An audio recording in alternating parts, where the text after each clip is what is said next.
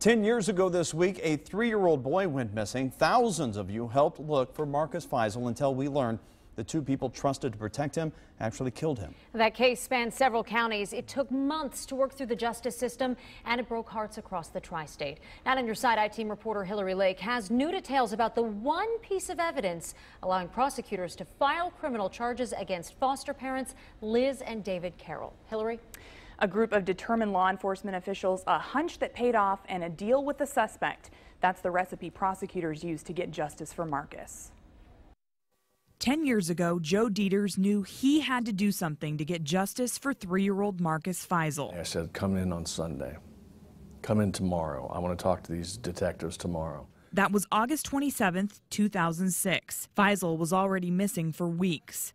Now, the Hamilton County prosecutor is sharing how the most crucial hours of the search played out. I said to the detectives, when was the last time anyone outside this family saw him alive? Until this point, the search for the autistic toddler was focused in and around Juliff's Park. The detective said, well, they went to Kentucky for a family reunion. Fiesel's foster mom, Liz Carroll, made a public plea for help just 5 days earlier. I'm asking that anybody that saw me with my kids or saw me or saw Marcus to please contact the authorities. We suspected her from the very start. Hamilton County detectives went to Kentucky to determine if Fiesel was there for that family reunion, and his team made a bold move. We served Amy Baker, who was the live-in girlfriend, and Liz Carroll simultaneously in 2 separate police cars with forthwith subpoenas, which requires them to come to the grand jury immediately.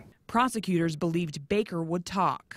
I said, ma'am, you don't know me, but you're going to go in front of that grand jury in about 5 minutes.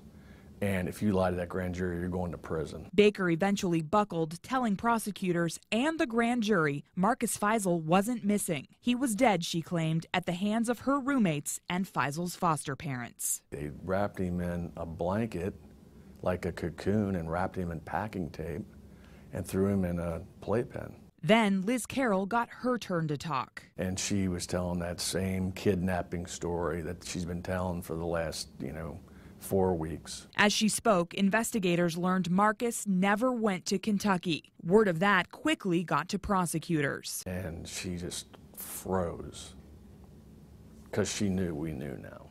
A grand jury transcript shows Carroll said Fiesel's death was an accident. She told how he was left alone in a closet after he was bound with tape in a blanket. She also said she was innocent. They treated him like trash. Amy Baker's testimony also led detectives to Marcus's remains. She said she drove with Liz Carroll's husband David to this chimney in Brown County and burned the boy's body. In exchange, prosecutors made her a deal. Sometimes you have to agree to do something to get the truth out. Liz and David Carroll eventually went to trial for Fiesel's murder in Claremont County because Fiesel died in their home there. She rejected a plea deal despite her grand jury testimony in Hamilton County. It was used as evidence against her. We offered them both 15 to life. He let Liz roll the dice first and she lost. Yet it's justice for Marcus Fiesel, a little boy who was forgotten in life, but a boy so many won't ever forget.